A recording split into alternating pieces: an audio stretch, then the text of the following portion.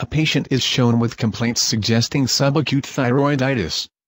There are several small hypoechogenic areas with decreased vascularization. The left thyroid displays a more specific pattern, a large hypoechogenic area with decreased vascularization. The right lobe horizontal view is presented in the video. Smaller and larger hypoechogenic lesions are demonstrated. There is a relatively larger area with blurred borders in the upper part of the lobe.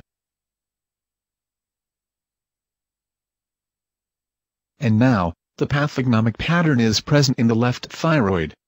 A large hypoechogenic field with ill-defined borders and decreased vascularization can be found in the upper ventral part of the lobe.